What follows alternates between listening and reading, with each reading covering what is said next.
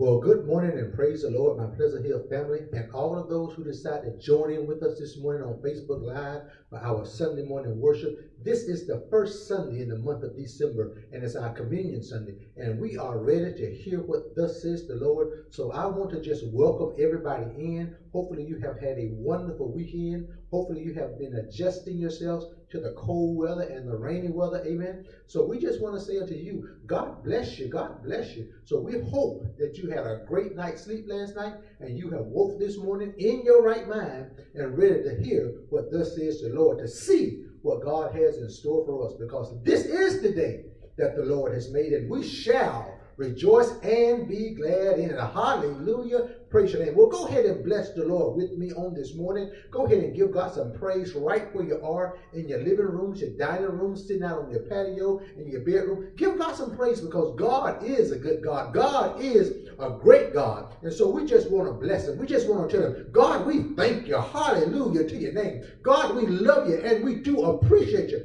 for all the wonderful things that you've already done, for the things that you're doing in our life, and God, we know for the things that you shall do. So for that, God, we bless your name. God, we thank you so much for being God and being God all by yourself. So God, we bless you. God, we thank you. Hallelujah, hallelujah, hallelujah. So we're not going to prolong the time this morning, because there's a lot of things that we want to get done on this morning. Amen. So let's have a word of prayer, and then we're going to jump into the word of the Lord to hear what thus says the Lord on this morning. Come on and pray with me. Father God, we thank you for this morning. God, we thank you for the sun, even as it began to peek through the clouds. God, we thank you for such a beautiful day as today. God, we thank you for this first Sunday in the month of December. So God, we just bless your name, because you are God and you are God all by yourself. The song says, God, if we search the whole world over, we can't find nobody like you. So God, thank you for being our God. Thank you for being Father. Thank you for being Daddy. Thank you for being Lord. Thank you for being a wheel in the middle of the wheel. God, we thank you. And so now, God, this morning we ask that you'll just take me down into your storehouse. Give me perfect recall of your scriptures. Give me illustration. Give me direction, that I may be used as a conduit, as a vessel, to impart your word unto your people. God, have your way on this morning. God, bless like never before. Heavenly Father, we thank you now. Lord, you are my rock and you are my redeemer. In the wonderful strong name of Jesus the Christ we do pray. And the people of God said, amen. Well, hallelujah. Thank you, Lord Jesus. Well, grab your Bibles or grab your electronic instruments, amen, and go with me to the Gospel according to Luke. The Gospel according to Luke. When you get to Luke, go down to that 22nd chapter. The 22nd chapter. And in that 22nd chapter, slide your finger all the way down to that 31st verse. We're going to be reading verses 31 and 32 on this morning. A sort of familiar passage of scripture for some of us, amen. But we hope that God will enlighten us, amen. Give us a deeper revelation, amen, on what he would say on today. So in the Gospel according to Luke, in that 22nd chapter, reading at verse 31, you'll find these words written. And the Lord said, Simon, Simon, behold, Satan has desired to have you, that he may sift you as wheat. But I have prayed for thee, that thy faith fail not. And when thou art converted, strengthen thy brethren. This morning, if I could use for a subject, I would just say to you, faith don't fail me now. Glory to God. Faith don't fail me now. And I know sometimes we go through life circumstances, and we go through life situations, and we think we have enough faith to get us through everything that life throws at us. But sometimes, amen somebody, sometimes it feels like our faith is about to give out. It feels like our faith is about to fail. And I want to let you know that sometime during these seasons, and I will say that these are sifting seasons, when Satan is trying to get the best of you, when life circumstances are throwing things at you that's difficult to encounter, I want you to know that God is still a good God. And no matter what you go through, God will be there with you all the way through. Praise the Lord. If I could just say this morning, and I think genuinely everybody wants to be used by God. I would just say that because in some way and somehow, in some fashion, we want to be used by God. I applaud those, amen, who says, well, God is my life and God is my everything, and everything I do, I consider him. Amen. I applaud you because a lot of folks don't think the same way that you do.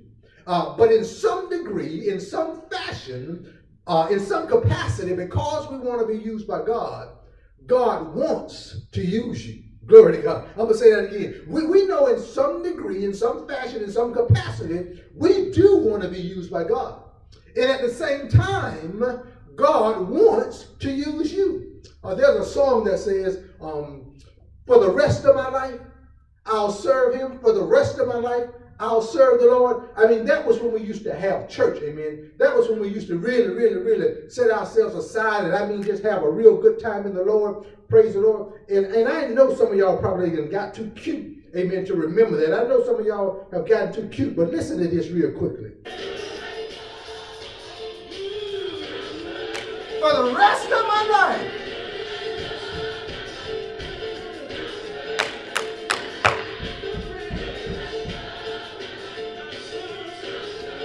y'all remember that? It's been so good to me.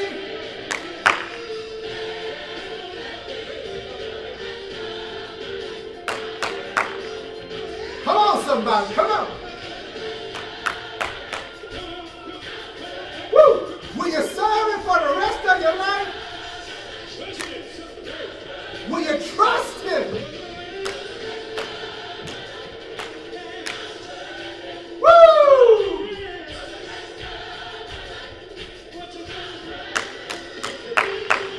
You've been so good to me.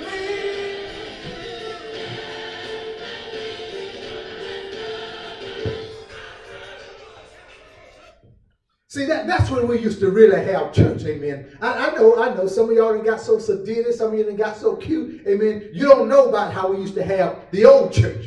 For the rest of my life, yes, God, these old songs used to pull the best out you, and you could shout all over the church. But now, if it's not my favorite song, my favorite beat, everything right into, we just don't know how to get with it. But when you hear a song that says, for the rest of my life, it's a testimony because God, I want to live for you for the rest of my life. I love you and I trust you, and God, I'm going with you all the way. Glory to God. But now this is a setup. Watch this. This is a setup because even though we say those things, how many of us are willing to live it out? When life trials, when life tribulations, when the struggles of life hit you, are you still going to trust the Lord for the rest of your life? Are you still going to serve the Lord for the rest of your life? Well, in today's lesson, amen, it's going to show you that at some point, life will challenge you. At some point, your faith will be tested. And during those times, you got to know that God still got your back. God still has your best interest. Even when you fail on God, God will never, ever fail on you. Glory to God. I just want to help you because watch this. According to Luke, the 22nd chapter, there are some places and some points in our life where your faith will be tested and you will go through a season of sifting. Hallelujah. This is because Satan has desired, the Bible says, has asked for, amen, to sift you. And that's really an opportunity for God to test you to see where you stand. Glory to God. We know the story of Job when God and Satan was having a conversation and nobody was bothering Job because the devil said Job had a hedge around him and nobody could touch him. But God asked Satan, "Hast thou considered my servant Job?" Glory to God. Job was an upright man and wasn't bothering nobody, living and doing everything right. But God was going to put him to the test. Hallelujah. And we know how that story ends. Satan was able to touch everything around him, amen, take everything that he had. And even his friends came and began to admonish Job and said, "Job, you must have done something wrong. Job, you had to. Things in your life wouldn't be this bad if you hadn't done something." And Job said, "Man, y'all don't understand. I've been living upright life, and God is still my God." And then even the point got so bad when boils was in his skin and he had sores all up, and his wife came to him and said, "Job, look at you. You ought to go ahead and curse the Lord. And Job said, woman, you don't even sound like my wife. Amen, somebody. You got to know when you trust the Lord and that you will serve him all the way to the end, regardless of what it looked like. Hallelujah. Because Job said, in this world I came naked and naked I'll leave. But we know that in the end, because Job trusted and his faith stood strong and firm, the Lord blessed him double for his trouble. Hallelujah, somebody. But in this lesson this morning, I want you to understand this, that when our faith is tested, when we go through a sifting season, hallelujah, and everybody will, I don't care if you're a minister, a preacher, a deacon, a deaconess, a choir member, or even a pew member, there are seasons in your life that you're going to go through. I know this is a holiday season. And while some are going through a holiday season, there are others who are going through a sifting season. Now let me digress just a moment and let me explain, because sifting means a few different things. In this season, when I get you to understand what sifting is, it's a test to see how strong your faith is in God. If I can use from an agricultural background, when the farmers would go out and gather in the wheat, they would sift the wheat, which means that they would break up the good from the bad. They would take what's useful from what's unuseful. They would take away the grain from the chaff.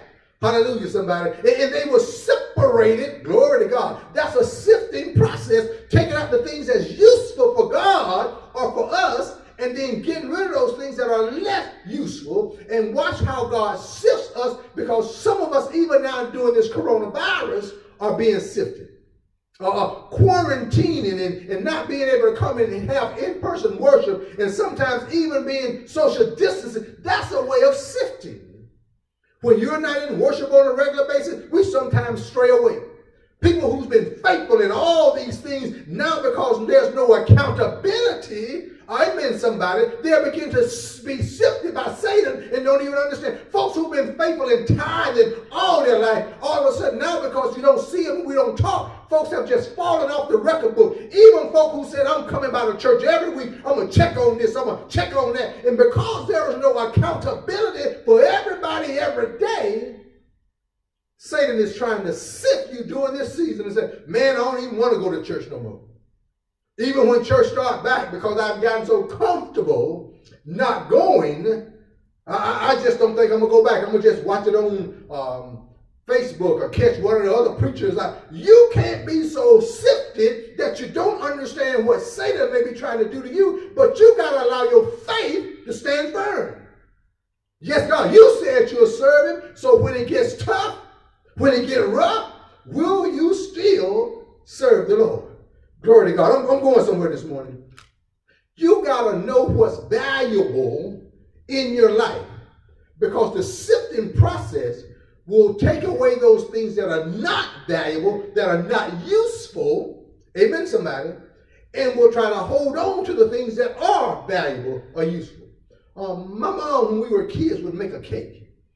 And back then, you know, when you buy flour, it wasn't sifted flour, amen. It was just a regular bag of flour. And you would have to get out the sifter, amen, or something that looks like a strainer. And my mom would pour the flour in this sifter and begin to sift the flour so she can make a cake. Through this sifting process, it would take the lumps, the bumps out of the flour. Those big knots that was in the flour, even she would mash them down, amen, to smooth it out, because it would allow the flour to be measured equally, amen, or adequately to get a cup of flour. But if it had lumps and bumps in it, amen, it wouldn't measure properly. And even when you begin to mix it in with the other ingredients, it wouldn't mix properly. But once it's been sifted, hello somebody, then it can mix in with the other ingredients well. I'm going somewhere, because in our lives, once we've been sifted, amen, and the lumps and the bumps and the problems have been taken out, then we can blend in well, glory to God, with everybody else, amen. But as long as you got some mess in your life, some bumps in your life, some problems in your life, you usually don't fit in well with everybody else. Glory to God. So sometimes we have to go through a sifting process. My. It allows us, amen, to separate the good from the less good, so that the greater good can be on display. I'm going to say that again. It allows us to be separated, the good, hello somebody, from the less good, so that the greater good can be on display for the Lord. Yes, God. See, watch this. This morning, despite your background, despite your educational pedigree, despite who you know, despite what chair you might sit in, everybody will be sifted at some point or another. Regardless of whether you stand in the pulpit or stand at the back door, everybody will go through a sifting process. And I tell you this because when we read our scripture this morning, it's going to help us to understand that at the very beginning, God helps you to understand that it's going to be a process you got to go through, so go through it. You can't skip this. You can't get by this. You can't go around this. You got to go through it. Let's get in the text. The Bible says that while they were sitting at the table in the upper room, preparing to have the Lord's Supper or the Last Supper, or what the Bible calls, this would be the celebration of Passover. Glory to God. They sit and they eat. The Bible says that Jesus took bread and he blessed it and he broke it and he gave it to his disciples and said, "Take, this is my body, which is broken for you." And then the scriptures goes further to say, he took the cup and said, "This is the New Testament in my blood, which is shed for many. Drink ye all of it." And they begin to have some dinner discussions and some dinner dialogue. And he pointed and said, "One who dips with me will also betray me." And we know that that individual he was referring to is Judas Iscariot, who sold Jesus out for 30 pieces of silver. But even at the table, after they finished eating the meal, amen, Jesus looks specifically and pays his attention to Peter. And here's what he says. "Simon, Simon, behold, Satan has desired to sift you as wheat." Glory to God. But he didn't just stop there. He said, watch this, watch this. "But I have prayed for you that your faith fail not. And when you are converted," glory to God, "strengthen your brother." Now I'm going somewhere because in the King James Version, it says Satan has desired to sift you. In the NIV version, it says Satan has asked to sift you. And if you go back and look at the deeper text in the Greek, that word means he demanded to have you. So this is something you can't get out of because Satan has asked for you, and you're going to go through this process, amen, because the Lord allows it to be so. My. And this is not the end of the story, because he said, even when you go through this process, I want you to remember this. I have prayed for you. Glory to God. And see, some of y'all remember the song that we used to sing all the time? Somebody prayed for me, had me on their mind, took the time and prayed for y'all. Oh, see, I told y'all ain't got too cute for me. Y'all, my mama prayed for me. Y'all don't remember that? Glory to God. Jesus prayed for Simon Peter. He said, I want you to remember that even though you're going to go through trouble, even though you're going to go through trials, I have prayed for you. In my power, that your faith fail not.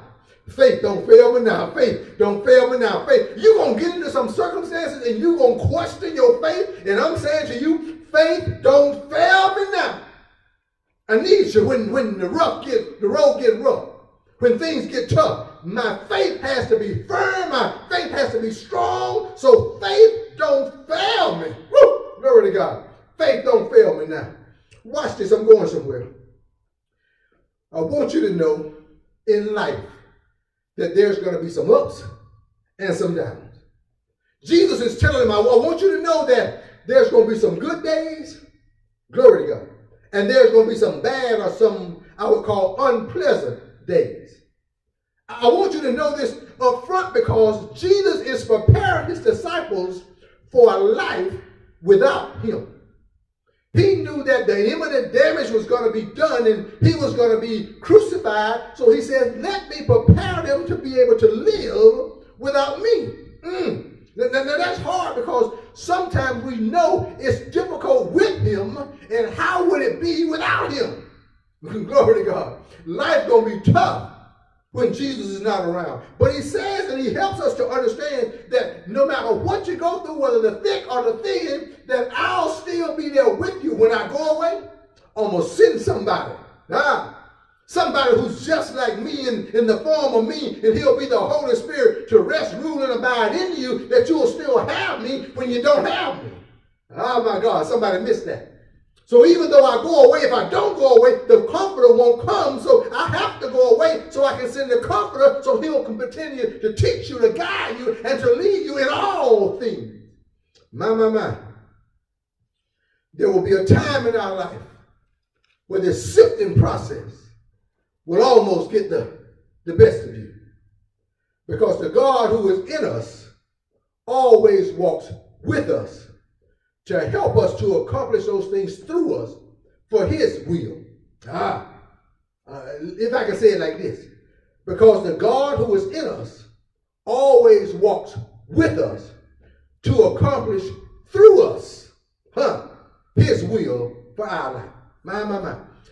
When you are in a sifting season, know that God has already made provisions for you.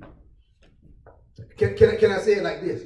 When you are going through a season of struggles, a season of trials, a season of suffering, a coronavirus season, know that God has already made provisions.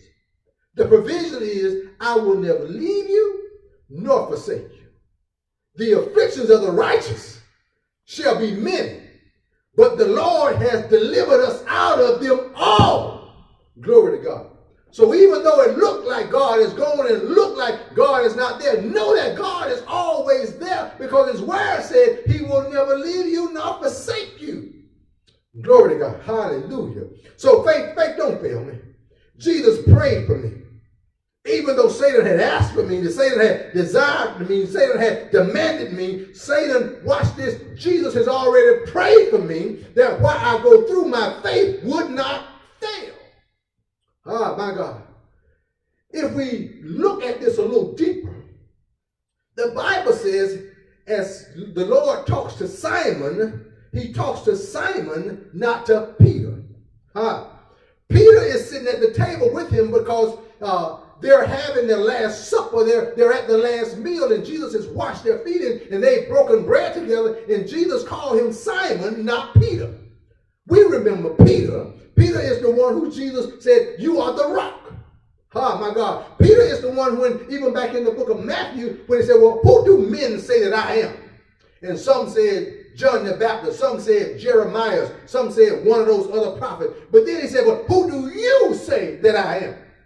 And old loudmouth Peter stands up and he says, thou art the Christ, the Son of the living God. And Jesus tells him, flesh and blood didn't share that with you. So it says, upon this rock, glory to God, I'll build my church. And so we understand Peter, the knowledge he had of who Jesus Christ was. He said, I'll build my church upon that knowledge. And we know, and we read further, that when Peter preached his first sermon, over 3,000 folk gave their life to the Lord. That's power. That's Peter and power. But at the table, Jesus does not call him Peter. Jesus called him Simon. Now Simon is his hood name. Okay, for those who don't understand, Simon is his natural name. His old nature name. Jesus knew that he would refer back or backslide into his old nature when he is tested. So he don't call him Peter, powerful rock. He calls him Simon, hood, old nature, because he knew that Simon would slide. And see, some of us, you may carry the title deacon, you may carry the title minister, or preacher, or pastor, or Christian, but Jesus says sometimes your nature will cause you to slide back to your old self. I know somebody knows what I'm talking about, because you may be an evangelist, and get caught up in something. And so now you're not evangelist Deborah, you just Deborah. Deborah, your old nature, because the evangelist part of you, the power part of you has reverted back to the old you. Yes, God. So that's why he says we die daily to sin. So this old nature will be passed away and we bring on this new nature or this new creature. But every now and then, all of us slip back into our old nature. And that's why he said, I prayed because I knew you were going to slip. I prayed because I knew you were going to go back. And when he says that, watch this. He said that your faith fail not. That don't mean you won't have struggles. That don't mean you won't have problems. That don't mean you won't make a mistake. But guess what? In this process, still be strong. You got to go through it, but stay strong. My. And then he says, once thou art converted, and you have to look at the word converted, meaning not once you are saved, because you know they're already saved. They already know the Lord. But converted means once you are strengthened again, once you get back on the right track, once you get through the trial, once you go through the process, hallelujah, then strengthen your brother.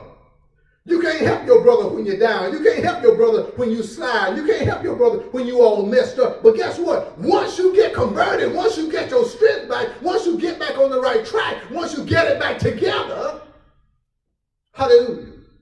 Okay, well, maybe you didn't see that. Peter denies Jesus 3 times. Glory to God. It had been spoken of Jesus. Jesus said, before the rooster crow, you're going to deny me 3 times. Thrice. So Jesus knew Peter was going to deny him, go backslide. When Peter said, I never deny you, I'm here with you all the way to the end. And Peter denies him on 3 occasions because he's being sifted. Glory to God. But once Peter got his strength back, hey, my God, once Peter became no longer Simon, but back to the person of Peter, once he got it back together, woo, he said, now we'll take that experience, use it as a testimony, and strengthen your brothers. So when they are weak, when they are going through, when they backslide, when they slip, use your experience, use your testimony to help somebody. Don't sit up there and act like you done got it all together. Don't sit up there and act like you ain't never made a mistake. Don't sit up there and act like you ain't never been through nothing. But go help your brother as they go through, because their faith will also be tested. Their lives will also go through a sifting season. And when they go through, they're going to need you to help pick them up. Glory to God. A lot of times our brothers and sisters are going through, and we don't even want to fool with them. The Bible says strengthen them. Pray for them. Help them. Pick them up. Push them forward. Don't allow them to stay down in the muck and the mire. You know it because you've been there. And because you've been there, you can help somebody else. Glory to God. You ain't all of that. Learn how to humble yourself and help somebody else. Stick out a loving hand and reach down and pull somebody else up. Because you know the mess you've been through. You know the trials you've been through. And because of your experiences, you know how to help somebody else get through what they are going through. Don't allow their faith to fail. Glory to God. The other thing I want to point to in that scripture, when Jesus looks at Simon and says, Simon, Simon, Satan has desired to sift you as wheat. The Bible, as you dig into it, says that he's not just talking to Simon. If you look in the NIV version, he says, Satan has desired to sift all of you. Glory to God. So not just Simon as a disciple, but all the disciples. And if we look farther, Satan hadn't desired to just sift Simon and all the disciples. Satan has desired to sift Simon, all of the disciples, and all of us. Glory to God. So now the scripture is not just important for that day, but it's important even for this day, because Satan desires to sift you. So don't sit back and act like you are exempt from the sifting season. Don't sit back and act like you got an excuse that you won't go through a sifting season. Hallelujah. Let me push forward this morning, because sometimes in life, these seasons where we are being sifted will make us ask the question, God, why am I going through suffering? God, why am I dealing with so much strain? God, why am I going through these struggles? It'll cause tears to fall from your eyes because you don't understand sometimes why you have to go through. But guess what? As a Christian, your life will go through sifting seasons. As a Christian, your faith will be tested. And there's no exemption process. Hallelujah. You may as well go ahead and get ready for it, because there's no way to go around it. You'll ask God, it just don't make no sense. Living the best I can and doing all I can for the kingdom, and I'm still going through stuff. Just know that that's how life is. The Bible says we shall have trials and tribulations. It don't say you might have them.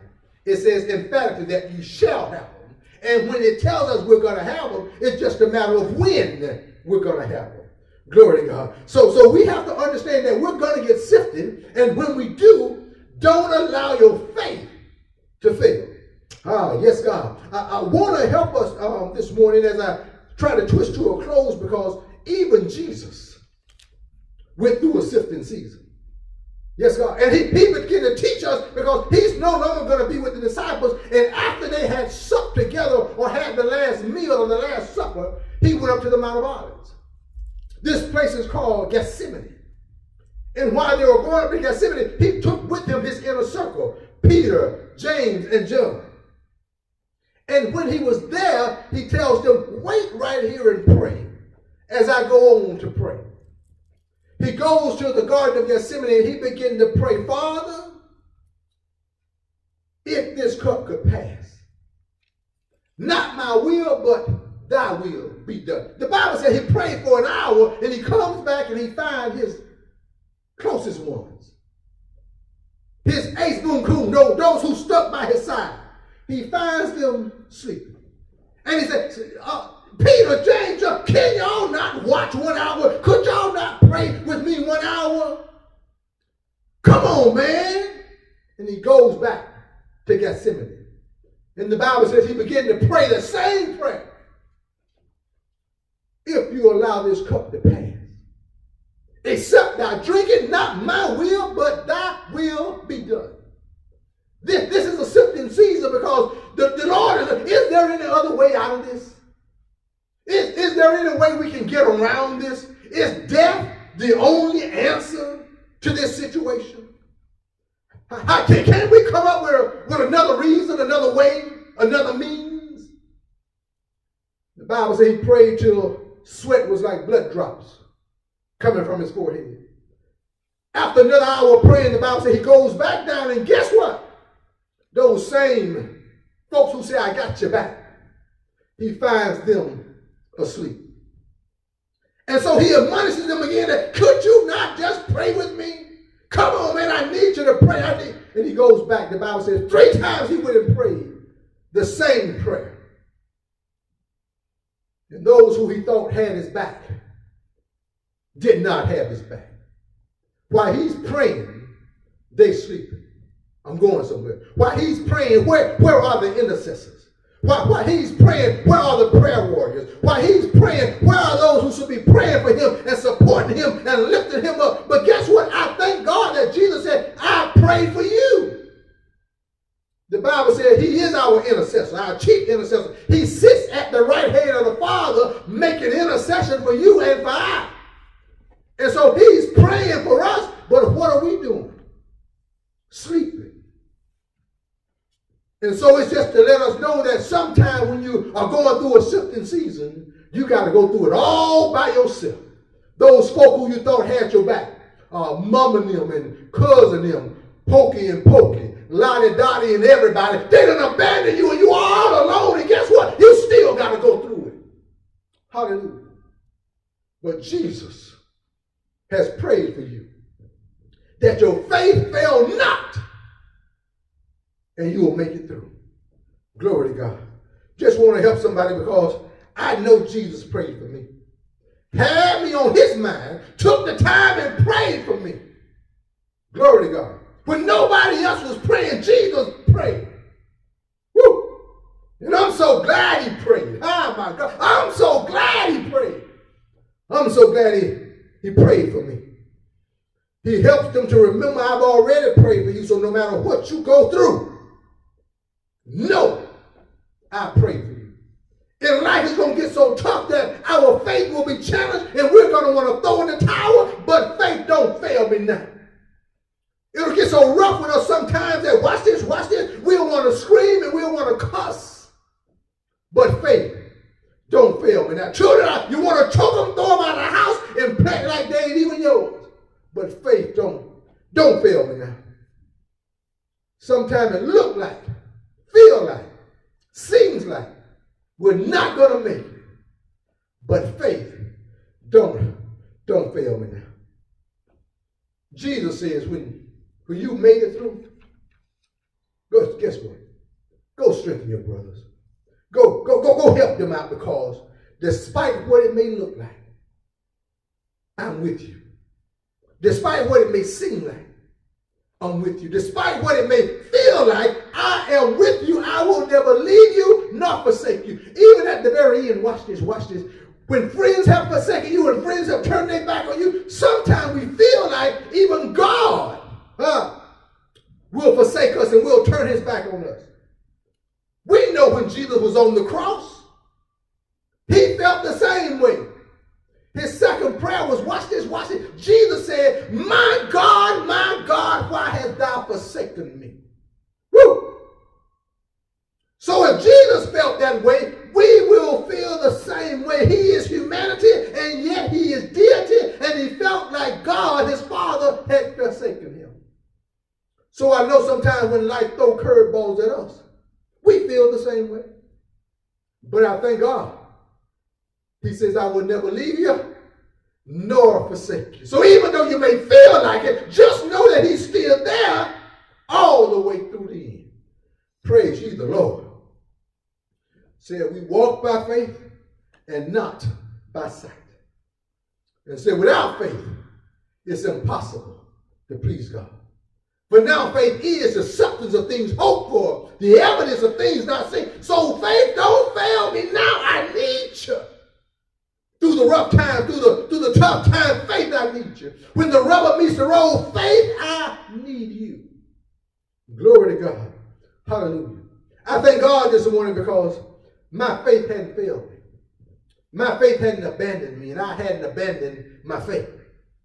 I'm so excited that Jesus is seated at the right hand of the Father, making intercession for me. I'm so excited that Jesus has prayed for me. It gives me joy to know that he is doing all he can for me. Yes, God. There's a song that says how he blesses us. And I know that he's sitting at the right hand of the Father, telling the Father, oh God, bless my son. But not only bless my son, but bless his family, bless his children, bless his wife, bless his church family. He is saying, God bless my son. Woo! And there's a song that says, the Lord is blessing thee right now, oh, right now. See, that's where y'all miss it because we too new. We too contemporary. The Lord is blessing me right now, oh, right now.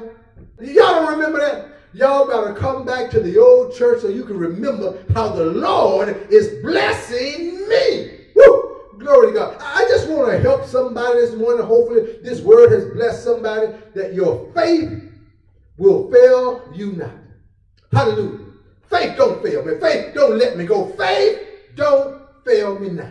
Glory to God. I pray this word has blessed you. I pray this word has touched you. I pray this word has moved on somebody's heart that when you go through a sifting season, when you're dealing with a coronavirus season, a holiday season, anything that may pull you away or begin to sift you, know that Jesus is praying for you, that you will make it through. And when you get through, go back and help somebody else to get through. Praise the Lord on this morning. Praise the Lord on this morning. God, we bless you. God, we thank you. God, we are in love with you because we know that you are in love with us. I pray that you have your communion elements ready today, amen, that we can have communion. Then we'll have our invitation to discipleship. And then we're going to let you enjoy the rest of your Sunday. Hallelujah. Grab your communion elements together, amen. Grab your bread and grab your wine. And let us go ahead and prepare our hearts and minds to sup with the Lord. We know that at the beginning of this chapter, amen, the Lord began to talk to his disciples after he had washed their feet and brought them to the table at the upper room.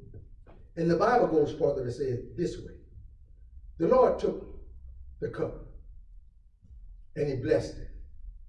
The Lord took the bread and he blessed it and he broke it. And he gave it to his disciples, said, take, eat. This is my body, which is broken for you. After the same manner, the Bible says he also took the cup and said, this is the cup of the New Testament in my blood, which is shed for many for the remission of sins. Drink ye all of it. The Bible goes further to say that if we eat and drink unworthily, we eat and drink damnation to our own souls, not discerning the Lord's body. It further says, for this cause, many are sickly and weak, and some even sleep. So the Bible encourages us, amen, to examine your own self, not to look at one another, but to look in the mirror of your own life, to see if there's any sin that exists. And I thank God for prayer, because prayer allows us the opportunity to get rid of all sin, of omission and commission that's in our lives, that we can come before the Lord with clean hands and a clean heart, that we can eat with him and fellowship with him without having a concern that we'll fall dead for doing it unworthily. And then he says to them, when you come together to eat, wait for one another, tarry for one another. And the rest, he says, I will set in order when I come. Praise the Lord. So if you have your communion elements together, amen, would you go ahead and take them? Grab your bread.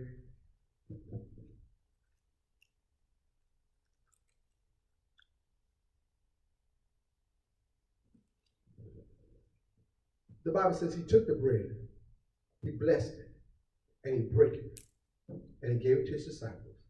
He says, take, eat. This is my body, which is broken for you. Will you eat of his broken body?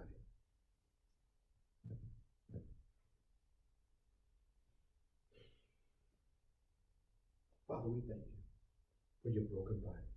We thank you for the stripes that you took on the road to Calvary. The things that you did that we may have a right to the tree of life. Thank you, Lord, because we couldn't do it, and you did it in our stead. Hallelujah, we bless you. The Bible says he also took the cup. Will you take the cup and remove the covering?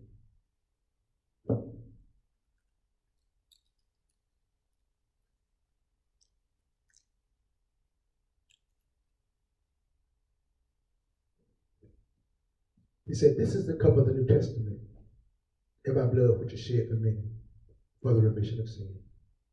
Will you take the cup and will you drink all of it?